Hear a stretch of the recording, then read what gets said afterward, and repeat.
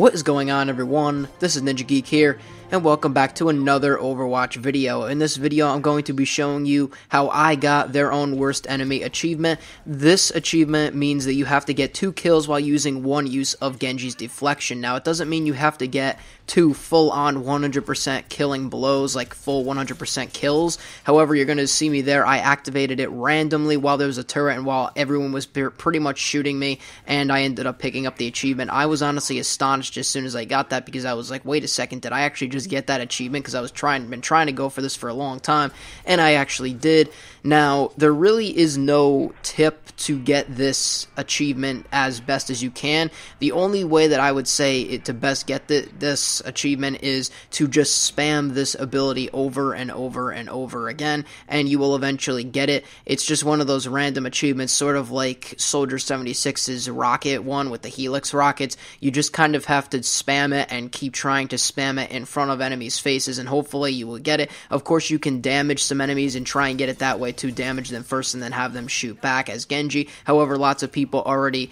kind of adapted to that playstyle, so you can try both ways, but just try and randomly get it, and just most importantly have fun while you're playing Overwatch, because that's the most important thing to do.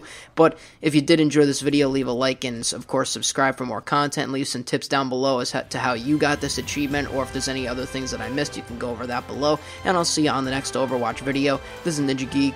I'm out, and peace.